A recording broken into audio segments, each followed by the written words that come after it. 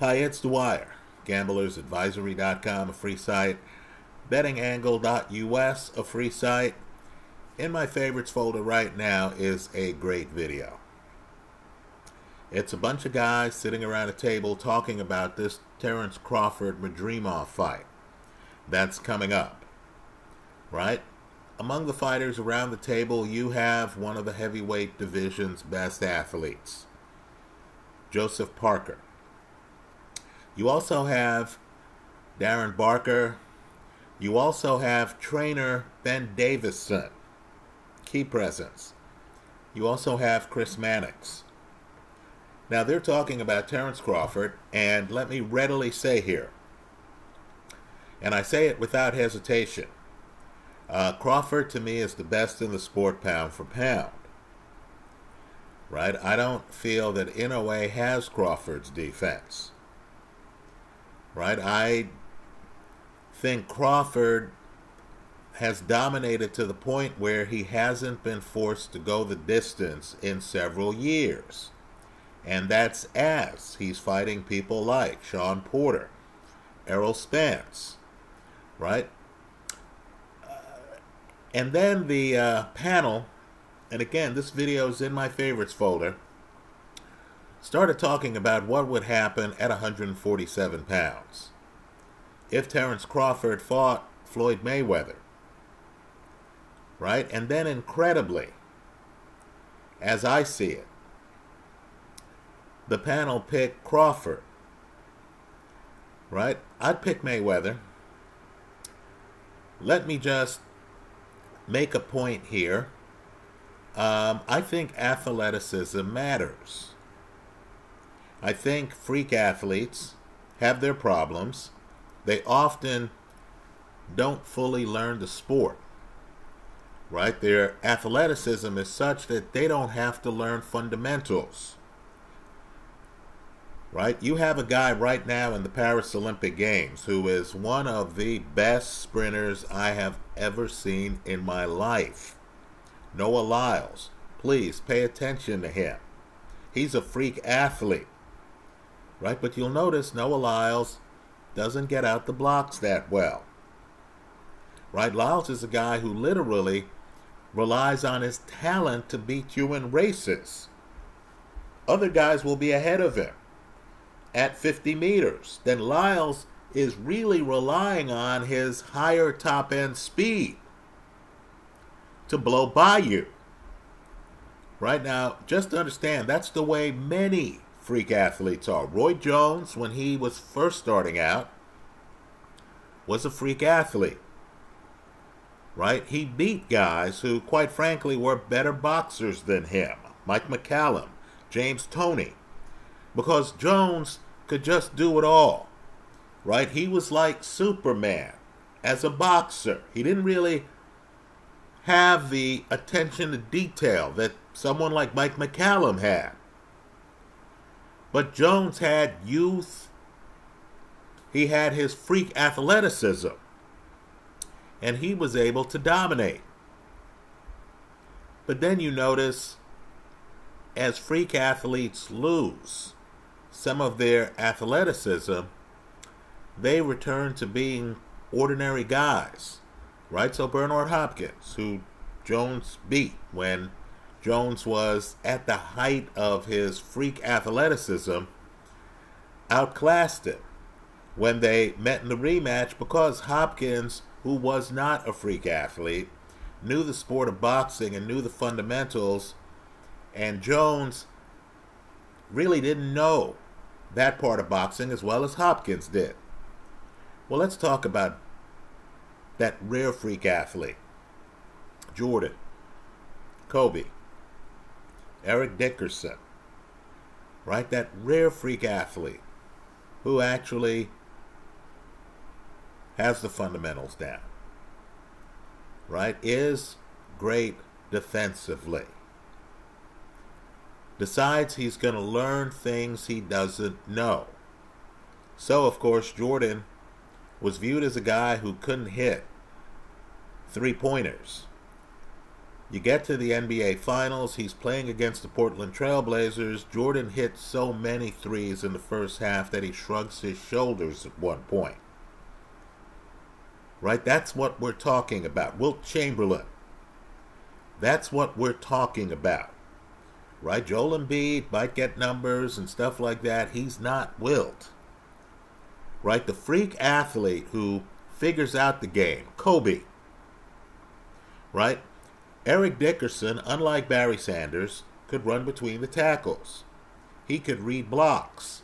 I'm just telling you, the NFL is lucky that he leaves the Rams after the first few years, because he would have rewritten the record book in a way that would have been untouchable. As it is, he still has the record for the most yards in a season.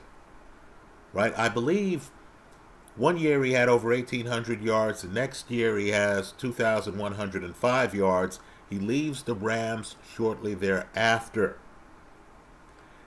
Now let me say this about Mayweather. Crawford certainly is the better knockout puncher. Right? Crawford's a closer. But Crawford wouldn't be able to deal with Mayweather's athleticism. I'm not here saying Mayweather's unbeatable. I myself would bet on Thomas the Hitman Hearns at 147 over Mayweather.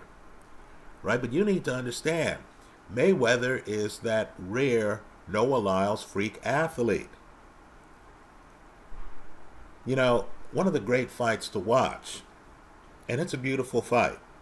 Just look at the foot speed gap.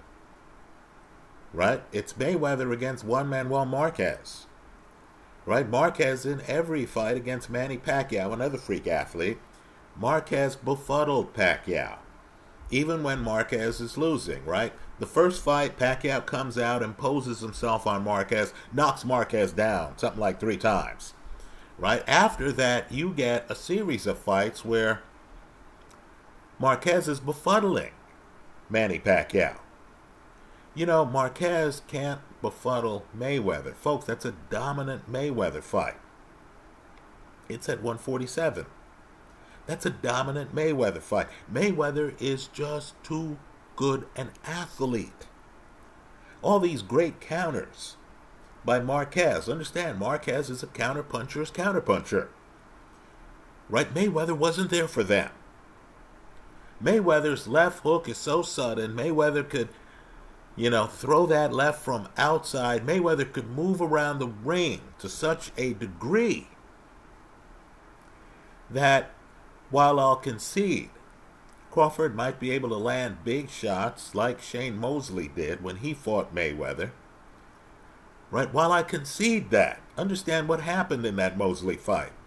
Mayweather then makes the adjustment and is just too athletic for Shane Mosley.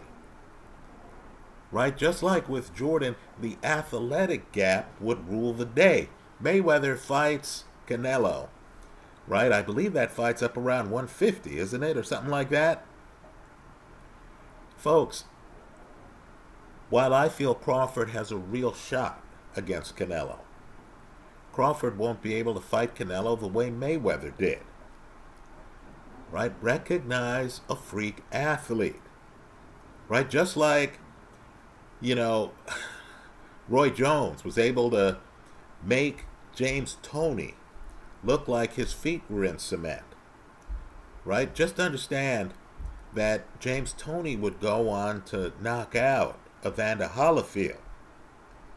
Right? It's only Roy Jones that could make Toney look that way. Not Holyfield, not other guys. Right? Jones at the height of his power. Understand how Jones lost his first fight. He knocks Montel Griffin down. Then he knocks Montel while he's on the canvas. That's the only way Jones loses that fight. Montel was frustrating Roy, because, of course, Montel was more of a technician than Roy. Roy was a guy with fast hands, a great left hook, ridiculous reflexes, the kind of hand speed where he could feint you into submission, right? But Montel Griffin was a more complete fighter. Didn't matter. right? The only way Jones lost was he knocks Montel down in a tough fight and then hits Montel while he's on the canvas. So understand, Mayweather, and I know the guys on the show disagree with me, right? Ben Davison is the one guy on that show who's firm on Mayweather, right? But Mayweather's too good of an athlete in his prime for Terence Crawford, right? Don't get me wrong. Crawford is a master strategist. So too was Mayweather. Mayweather's defense is better than really almost anyone I've seen, not named Pernell Whitaker. You know what I mean? Mayweather, elite defense, he'd have the defensive advantage on Terence Crawford. Mayweather's left hook is as good as any punch Crawford has, right? While Crawford has some hand speed, it's not Mayweather hand speed, right? You know, what we need to do is we need to look at freak athletes and we need to start to respect them. Understand, Bo Jackson really was trying to figure out baseball, right? But we all understood at the time that Bo, who, by the way, also played football and averaged for his career, look this up, more than 5 yards a carry. That's what freak athletes are about, right? Bo Jackson in baseball, we understood when he was hot, other guys couldn't match his game, right? Jackson in the outfield, look, I'm not going to confuse him with Gary Maddox, right? You know, a technician guy who, you know, covered the whole outfield, it seemed. But Bo Jackson could run down balls that guys who didn't have 4.2 speed and a 40 could not, right? Floyd Mayweather, the secret to Mayweather is that Mayweather was a freak athlete who, like Jordan, that's really the comparison, mastered the sport, right? I think Mayweather would just be too much for Crawford, just like he was too much for Juan Manuel Marquez. I think Crawford would do better than Marquez did, right? But you got to be kidding me. Crawford's been winning fights by knockout. Do you really think he'd be able to get a knockout against really the best defensive fighter he would have faced in his career? I don't. Let me say this too. While I give Crawford a good chance to beat Canelo, right? I really do. Just understand, here's Canelo against Mayweather, right? Mayweather, you know, understands fighting out of weight, right? Mayweather fought out of weight to fight Oscar De La Hoya. He's fighting out of weight to fight Canelo. And understand, Mayweather is so fast that Mayweather in the first round comes out and is throwing jabs to Canelo's body. What Billy Joe Saunders later tried, years later, that got Billy Joe Saunders a fractured eye socket. And Canelo is a step slow. First, folks, that's the first round. Canelo's a step slow. It's clear that Mayweather's speed is just on a different level. You know, freak athletes don't have to play chess with you. That's why they're freak athletes. When you meet the freak athlete who is like an Eric Dickerson, right, can read blocks, can run anywhere, right, not just outside, doesn't need his team in a run and shoot. Everyone in the arena could know he's going to get the football. His quarterback doesn't have to be Scott Mitchell or someone like that. The quarterback, or even Joe Ferguson, Bills fans, right? The quarterback can be Dieter Brock. And still, you can't stop the guy. Right? The guy is just too blessed. You know, he can literally scan the field and know there's a hole over here in the line, hit the line, and be gone. That's who Dickerson was. He ends up with back problems.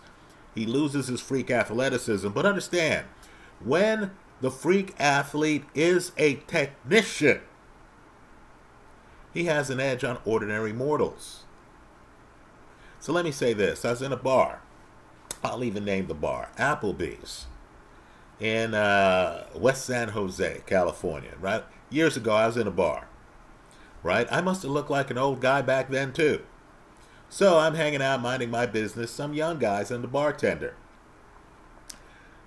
seek me out, want my opinion. Who is better? LeBron James, who they were telling me was bigger, stronger, faster, or Michael Jordan? Right, folks?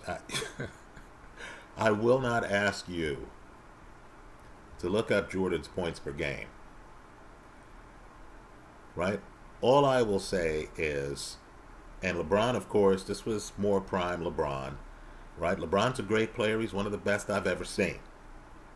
Right? But he's a Magic Johnson type player. LeBron and Johnson aren't the level of freak athlete that I'm talking about. Right? What I want people to do is to look up LeBron's all defensive teams. Right, folks? It's not close. It's not close. We don't have to get into more championships in fewer games. Right? We don't have to get into more MVPs in fewer games. Right? Understand, with Michael, there were times where even against great players, you understood he was the best player on the court athletically. Right? Jordan wins the scoring title the same year he wins Defensive Player of the Year. Right? Now, a LeBron, like a Hank Aaron, who hit more home runs than freak athlete Willie Mays. Right? A LeBron could get numbers over time, collect numbers that exceed Jordan's numbers, just like Hank Aaron did. But then, of course, you look more closely at the record, and just like you realize Mays, 660 or so home runs, led the league in stolen bases multiple years. Think about that. Right? That's when you realize this isn't close. One guy, Mays is stealing bases. My favorite Mays interview was when they talked to him about Jose Canseco going 40-40. And Willie flatly said that if he knew that was a thing, he would have done 40-40. Right? Think about that. That's the freak athlete mindset. Right? Jordan, as great as LeBron is, Jordan's a different level. Right? LeBron is probably the better passer. LeBron made it to 10 finals. Right? Think about that. Right? LeBron's in that rare Bill Russell neighborhood. Right? LeBron scorer. LeBron certainly did some things better than Jordan. Right? LeBron might be bigger and stronger. Please don't tell me ever that he's faster. We know that's not true. Let's just say Roy Jones, let's just say Floyd Mayweather are faster than Terrence Crawford. You add in Mayweather's skill level. Mayweather and Jones are different. Right? Jones wasn't the technician Floyd was. You add in Mayweather's level of defense. And if we all get to heaven and I'm sitting there and I get an opportunity to bet on a prime Crawford at 147 against prime Floyd at 147, folks, I'll be taking Floyd. That level of athleticism with that level of defense and that left hook, and you think I'm going to take anyone else other than Thomas the Hitman Hearns? Maybe Ray Leonard, right? Another guy who, by the way, in his prime, freak athlete, but of course, freak athletes don't learn the sport as well in general as, let's say, the Bernard Hopkinses of the world. Right? So Leonard had some holes in his game. You started to see that, by the way, later. When he fought Hearns the second time, let's remember that fight. When he fights Donnie Lalonde, let's remember Ray gets dropped in that fight, gets off the canvas, gets the win, in part because he's a freak athlete, but not as freakish as he was as a young man. Then, of course, the coup de grace, the Abel Sanchez fight, terrible Terry Norris against Ray Leonard, right? Freak athletes eventually lose the edge that comes from being a freak athlete. But when you're a Jordan, when you're a Floyd, when you're a Wilt, right, you have enough to compensate, right? So please, let's not confuse Mayweather at the very end of his career when he's fighting Andre Berto with Mayweather at his peak powers, when he's ruling the roost at 147. Right? Just understand, Crawford, as good as he is, would not be able to match Floyd athletically. And that's the difference, in my opinion. Right? Ben Davison has a similar viewpoint. Right? Food for thought. Around the table, by the way, they asked people like Joseph Parker. They said, who's the best pound for pound in the sport? And the consensus in the room seemed to be Usyk. Let me take exception to that. Right? Crawford throws more punches than Usyk. Usyk is living off of a straight left hand. Right? Don't get me wrong. Usyk's a great fighter. Usyk clearly is first ballot Hall of Famer. It's a tribute to Usyk that two guys fighting for the heavyweight title, Joshua and Dubois, both lost to him. Right? Dubois got stopped. Let's be blunt, by Usyk, who is in his second weight class. I'm not saying Usyk is anything other than a great fighter, right? Longtime subscribers know here that I was talking about Usyk coming into heavyweight before he got to the division and having a chance to win the title, right? I know who Usyk is, right? Usyk, who was getting roughed up by Derek Chisora, let's be blunt, who had tough moments in his fight against Michael Hunter, right? Just understand, Usyk doesn't have the diversified offense of Terence Crawford, right? I think a lot of Usyk, both guys are southpaws, but I think a lot of Usyk's game comes from the fact that he's a southpaw, right? Comes from the fact that, let's be blunt here, the heavyweight division, he's caught some guys at the right time, hasn't he? Right? Post Andy Ruiz, AJ. Right? Francis Ngannou knocks down Tyson Fury earlier in a fight than Usyk knocks down Tyson Fury. Right? Daniel Dubois already lost to Joe Joyce. Usyk shows up. Usyk already knows that Dubois is a guy who can get discouraged. Let's be real here. There's a mental part of boxing, and who gets hit with jabs. Right? Let's just be real here. Right? You knew that looking at the Joe Joyce fight. It's not like Usyk is catching guys when they're at their peak. Right?